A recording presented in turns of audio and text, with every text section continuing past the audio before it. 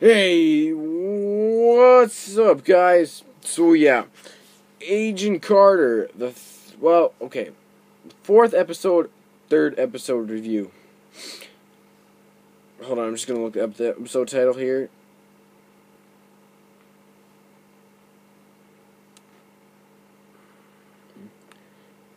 The Blitzkrieg button. Ha, weird title. So yes, this episode. Fantastic. I love this episode. It was really good. Just wanted to really say that out loud and just let you guys know I love this episode. It was great. So yes, I'm going to start off with my top 5 moments like usual, even though at the end, when I get to my number 1, I'm going to have some honorable moments. Because for this one, I actually did have some honorable moments. And this is like the first episode that I've ever actually had to do that before. And so, yes, so here we go. Alright, so for my number 5, it is that Peggy sneaks Howard into the Griffin. Now, the reason why this is my number 5 is because it was really funny. You know, even though I didn't laugh during the whole thing, I thought it was, I saw what they were going for. They were going for that comedic thing. Even though I thought it was kind of funny, I just didn't laugh, And it was kind of funny that he was sleeping with a different girl every time, she came looking for him. And that was pretty good. And I really did like Howard coming back in the show. I think Dominic Cooper does the role very well. And so, yeah, it was really cool seeing Peggy just trying to sneak in a guy above the first floor. And so, yeah. So, yes, my number 4 out of my top 5 moments is Suzzer gets in on the investigation, or Suzzer, however you want to call it, the handicapped guy, gets in on the investigation and gives a speech that no one is important from the war unless you have, like, an injury. Or that's kind of how I picked it up. Because they feel sorry for you and stuff. And that speech that he kind of gave that guy from the street, I can see kind of how people are going to do that. Because I could see that, actually. I could see how, I could see where he's coming from. And I think that it was very powerful. And I really did like that, and it hit me here, right here. And it was really good, I think. And I did like him getting in on the investigation now that their boss went to Germany. And I did like that sort of thing where he's just like, look, I'm going to do this thing here even though I'm not supposed to, and I got this guy who said, and even though it didn't really prove much, I still got this guy. And they can give us an insight on what and who is going on and everything. Kind of, sort of like that. But that speech, though, that was just great. Whoever came up with that, congratulations, guys. I love you for getting that. That was great. So, yes, my number 3 is that Peggy has to steal one of Stark's inventions to keep a citywide blackout from happening. Now, this I'd say, is the main part of the episode for Peggy Carter, is what she has to do. Now, I felt like that was really cool, interesting, how to do it like that. And so then, find out later, which will come later on in my top 5 moments, that it isn't really it. That's not really what it is. But that whole idea of she has to go get that from the SSR. It's like, because she got this pen camera, and I did like that sort of idea where she used that to get pictures, and that's where Stark kind of got to figure out what inventions they had and everything, and what, and he needed to get that back. I really did like that.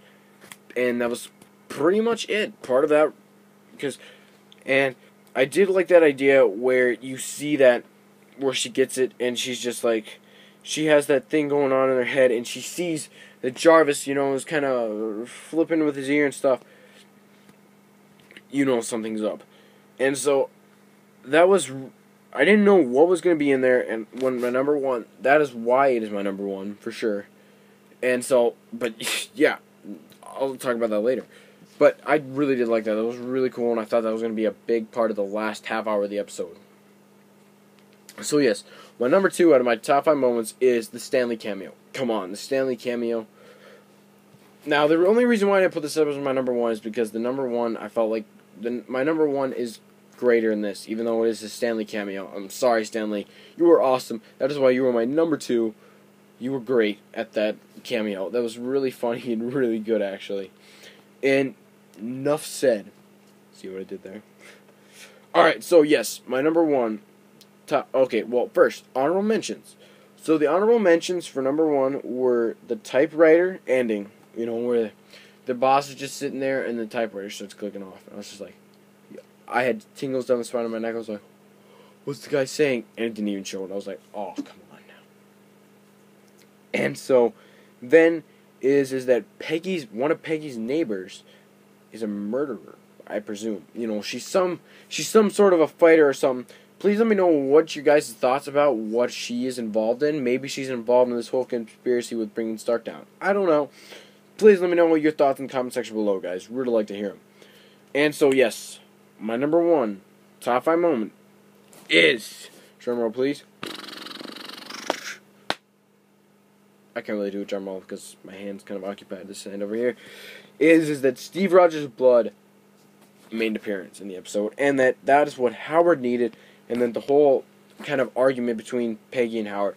Now, the reason why this is my top moment is because Steve Rogers' blood, anything with Captain America, especially in the Agent Carter show, is going to be number one. I love that. I love Captain America. He's my favorite Avenger, and having Steve Rogers' blood kind of being the main, you know, Leviathan of the episode was really cool.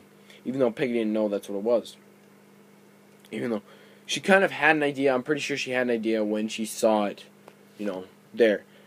And so then the whole fight between Howard and Peggy. Now this fight was so great. I loved it. It really sets apart, you know, it really says something about how Peggy is kind of thinking about Howard and everything. And I just loved it. It was so great. It had such good dialogue. That whole scene was fantastic. That is why that is my top 5 moment. That is why it's my number 1 moment in my top 5 moments. So yes, guys, please let me know about your top 5 moments if you guys have any from the episode. Please just let me know your thoughts about the episode in the comment section below. Hit that like button. Really use the likes, guys. And if you have not already, please subscribe. So yes, tomorrow I will be doing my Fantastic Four teaser trailer review. I know I haven't really done a lot of teaser trailer reviews, but I feel like Fantastic Four I really need to talk about because that was pretty cool. And we have not seen a whole lot about Fantastic Four. So yes, guys, hopefully you guys can wait till tomorrow. It'll give me something to do tomorrow anyways. And if you guys caught it in the episode, there was like a little preview for the rest of Age of the Shield. Holy crap, that is going to be freaking epic. I cannot wait for that. So yes, guys, J Wink here, winking on out. I'll see you guys later.